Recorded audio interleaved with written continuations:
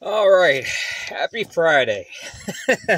It's almost happy Friday for me. I got to get done with work first. So, yeah, today's one of those days, so we're just going to ignore it and talk some hockey because that's where it's at. Okay, first on the docket, we're doing some very brief game previews. Now, the games this weekend, of course, this is the final weekend of the regular season, the FPHL. In the Empire Division, everything is settled, so there's really nothing to play for except for keeping your momentum going into the playoffs. Obviously, you don't want to end up heading into the playoffs on a losing streak or playing really poorly. So in that sense, the games are important. But it has absolutely no bearing on playoff positioning, seedings, home ice advantage, anything like that. So we'll start with Empire Division. Watertown traveling to Delaware.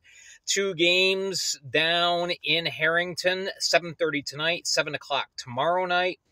The question is, are these last 2 games to be played in Harrington? We hope not. There's still the hope that there can be a lease extension granted, and we will eagerly keep our ears low to the ground for any sound about that.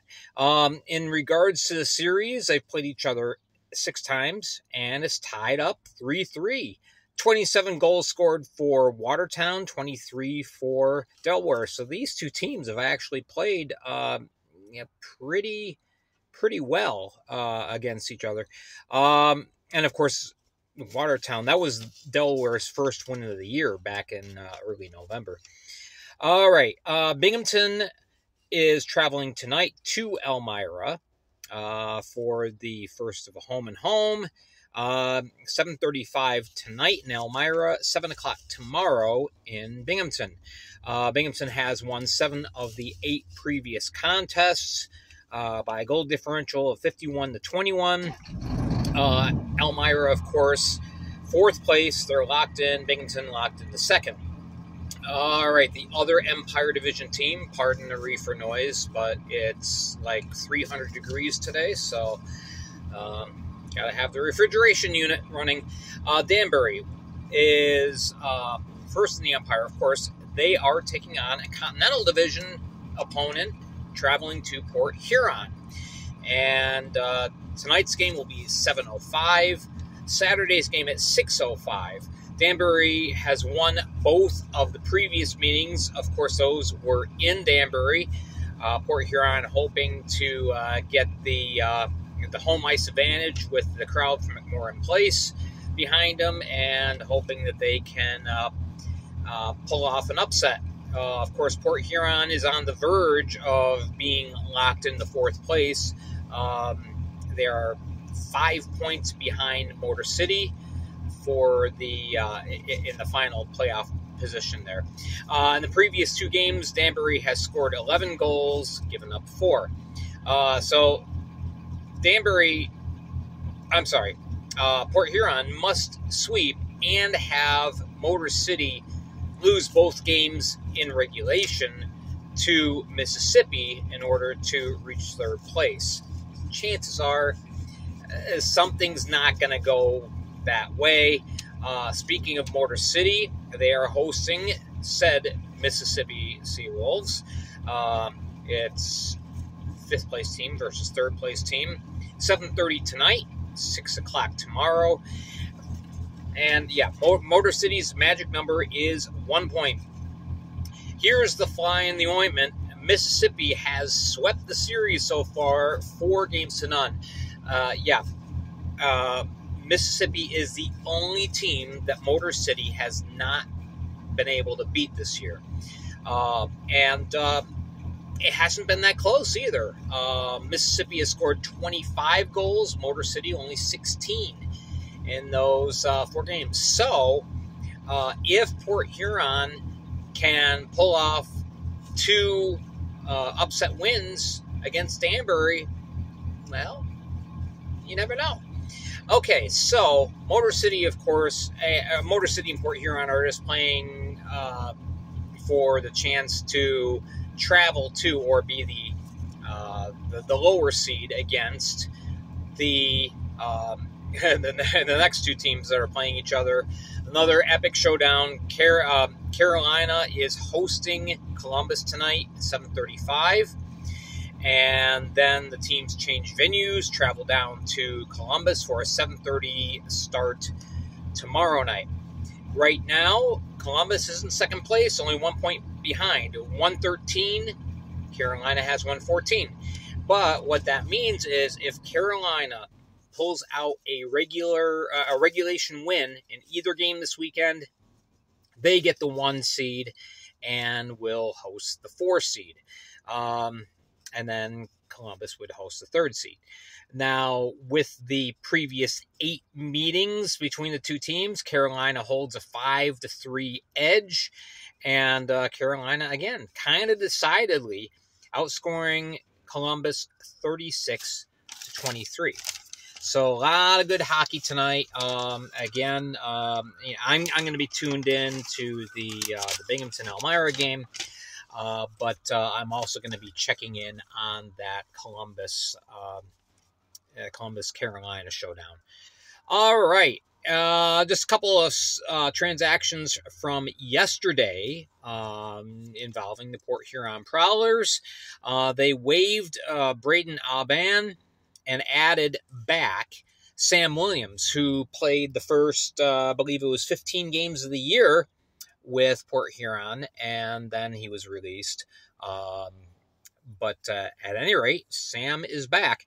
So, yeah, 15 games played, 3 assists, 30 penalty minutes, and a -4, which aren't stellar numbers, but he brings the experience. And that's something that Port Huron can definitely bank on heading into the playoffs. The big news, though, is Tucker Scantlebury is back, and this is really huge for the Prowlers. Scantlebury, of course, has played half of the year up in the SPHL on loan. Started off with the Wytheville Marksmen, and then played the bulk of his season in Macon with the Mayhem, and finished off 4 games in Huntsville with the Havoc. But now, the time that he spent with Port Huron, he was making all sorts of great things happen. 22 games played, 13 goals, 26 points, 5 power play goals, 51 penalty minutes, a +3, and 105 shots on goal. So Port Huron's offense just got immensely better with Scantlebury back in the lineup to complement Dalton Jay and Alex Johnson and Matt Graham and the like. So, that will definitely help, especially with the 2 games against Danbury this weekend. All right, the last thing, Fed-related. There's 2 more things on the docket here in this video. All right, Facebook page for the Wytheville Pro Hockey Team. They are having a Name the Team contest. Garbage.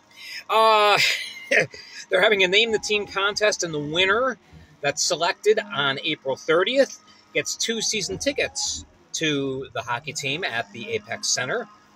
So obviously, this behooves people that are a little bit more local to offer a winning name rather than somebody like me who's 8 hours away. But anyway, my understanding is the team is going to be the Virginia somethings. I offered the suggestion, the Shenandoah Rough Riders, but apparently that's not what they're looking for. They're looking for something to incorporate Virginia. So, anyway, so that is that. That again, the contest ends on the 30th of April, so just a few days away.